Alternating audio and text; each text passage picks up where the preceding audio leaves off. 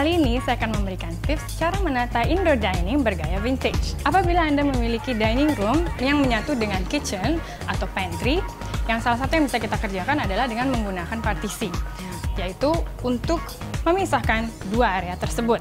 Partisi yang digunakan di sini adalah partisi bergaya vintage yang terbuat dari kayu.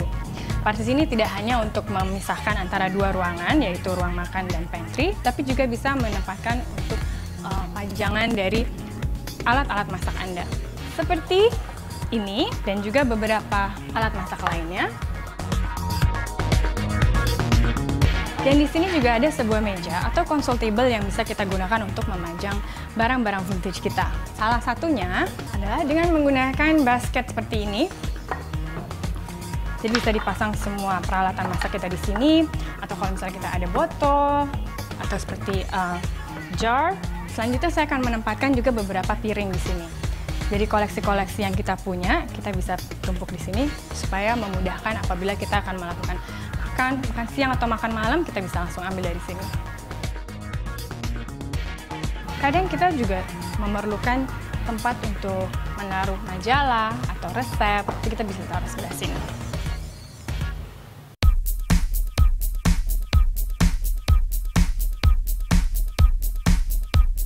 Selanjutnya saya akan memperlihatkan bagaimana cara menata meja makan bergaya vintage. Gaya vintage sangat identik dengan kerajinan tangan yang disebut dengan crochet. Nah, ini yang akan saya gunakan untuk taplak mejanya.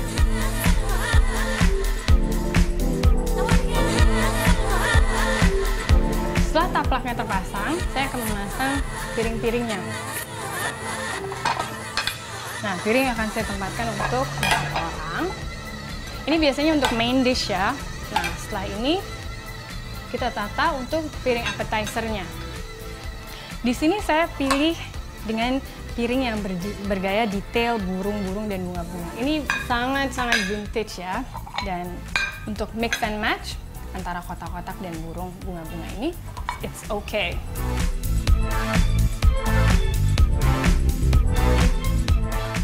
Selanjutnya saya akan menempatkan untuk gelas atau teacup or coffee cup.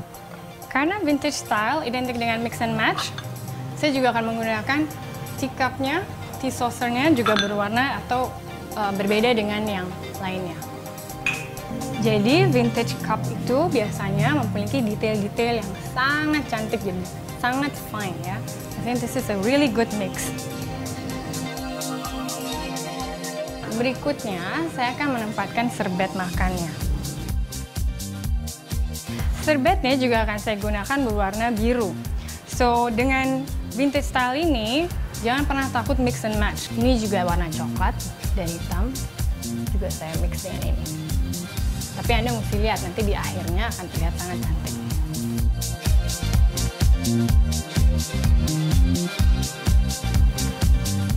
Apabila Anda menyajikan sup, sekarang saya akan menempatkan mangkok sup. Nah, mangkok sup ini karena vintage style, jadi Anda bisa selalu mix and match. Yang saya tempatkan adalah dengan dua bentuk mangkok yang berbeda. Setelah ini saya akan menempatkan beberapa yang biasanya kita perlu di dalam meja makan. Biasanya kalau lagi makan nih kita suka selalu ada teh dan kopi ya. Jadi kita sediakan di situ dengan gaya vintage-nya ini. Nah, keramik-keramik ini sangat bergaya vintage. Misalnya seperti ini, biasanya ada tulisannya, style seperti ini vintage sekali.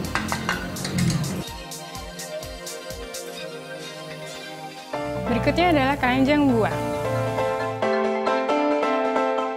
Setelah ini saya akan menambahkan centerpiece di tengah-tengah.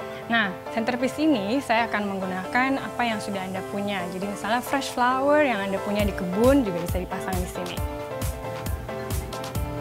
See, nice and pretty. Begitu juga dengan herbs yang Anda miliki. It's nice and simple, but it looks really pretty. Sekian tips kali ini dari saya mengenai indoor dining bergaya vintage.